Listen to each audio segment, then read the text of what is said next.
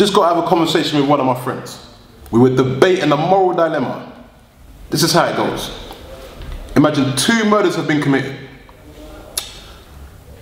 And now we have 2 people on trial for these 2 separate murders. But one is definitely guilty. The other is definitely innocent. But you only have 2 options in this scenario.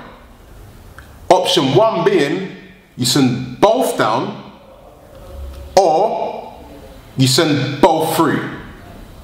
What do you do?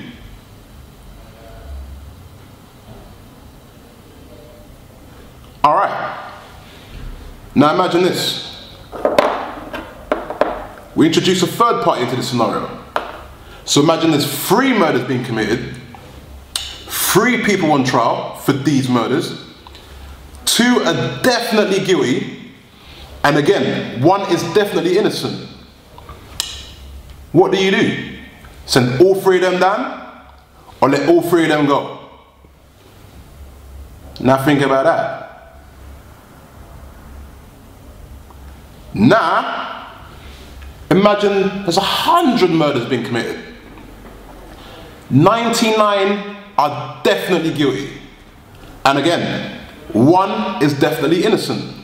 What do you do? Send 100 down, or let 100 go free? But still bearing in mind, 1 is definitely innocent. What do you do then?